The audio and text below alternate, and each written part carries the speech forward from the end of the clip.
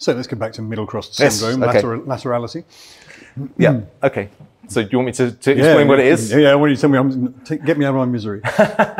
Okay, well, so I think it's quite helpful to just start out by talking about Janda's muscle imbalance syndromes, just briefly, because that's what this is based upon. So Janda had this concept. In fact, I'll show you a slide.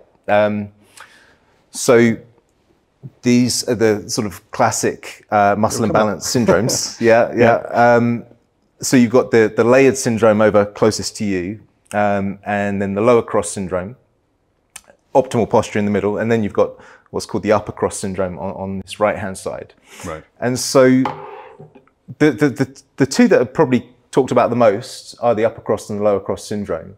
And that's because Janda talked a lot about them. The layered syndrome was a little bit of a kind of secondary thing that Janda and Lewitt talked about. But interesting enough, that was because Janda found that these muscle imbalance syndromes were the most common in his patient base. When we talk about a syndrome, we're generally talking about symptoms. So are there classical symptoms for each of, well, not the optimal posture, there shouldn't be any symptoms with that one, but yeah, so there's a raft of symptoms that can come as a result, and conditions that can arise as a result of a muscle imbalance syndrome. So, you know, the thing about muscle imbalance syndromes is what you are witnessing when you see them is you're witnessing certain muscles on one side of the body being too short or facilitated, so they're overactive, and their antagonists being relatively inhibited or weak.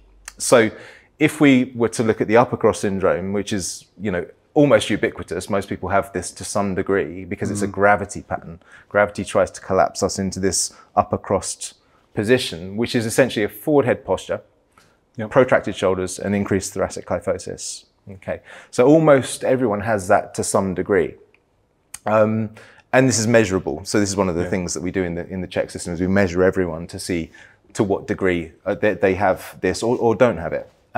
Now, what drives that in Janda's philosophy is short, tight pecs, in particular pec minor, which protract the shoulder, long, weak rhomboids and middle trapezius, which allow the shoulder to protract, short, tight sternocleidomastoid, upper trapezius and levator, and suboccipitals, which pull the head forwards, and then long, weak or inhibited deep cervical flexors and supra and infrahyoid group muscles. So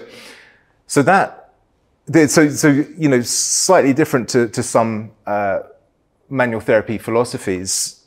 Janda's concept is that these muscles draw the joints into a certain position, essentially in this case a hyperkyphosis and a forward head posture.